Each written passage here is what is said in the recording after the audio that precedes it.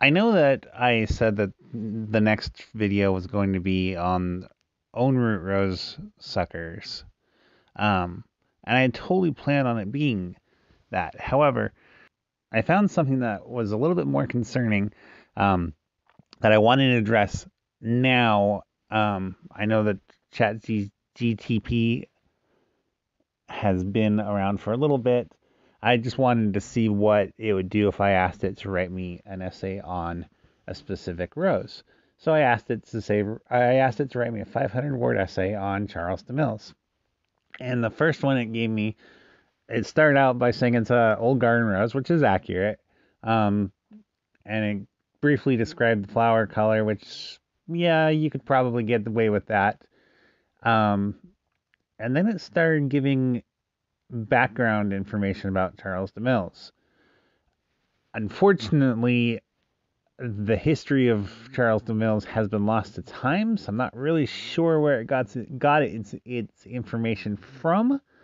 Um, and then it continued by just giving general rose information, such as it can have rose hips, and you can use them for herbal teas and supplements. Which those rose hips can be used for herbal teas and supplements, but Charles DeMille's, because it has so many petals, does not always set rose hips.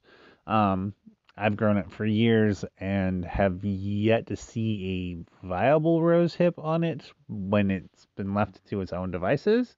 Um, I know that has been at least one breeder who has used it as a seed parent, but without talking to him, I'm not going to go into how he did that. I can speculate that he removed its petals, though, in order to do that.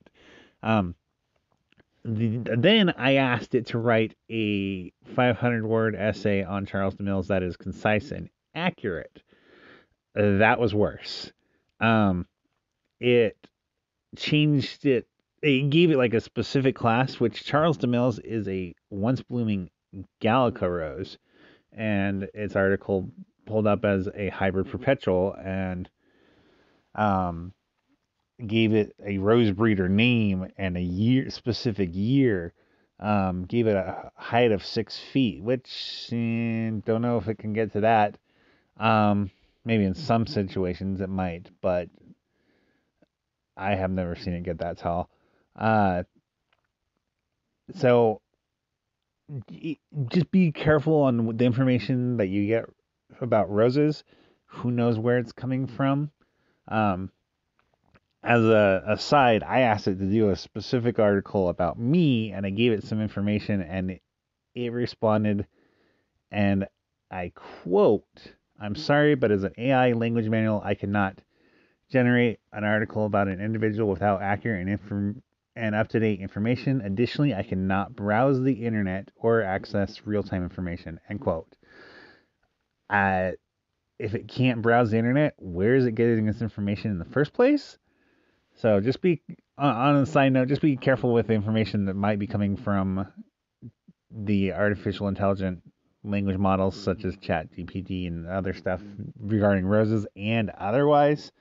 Um, I will post the article, the essays that it wrote on it in the description below if you want to read that. I'm not going to read them to you. Thank you for your time and have a good day.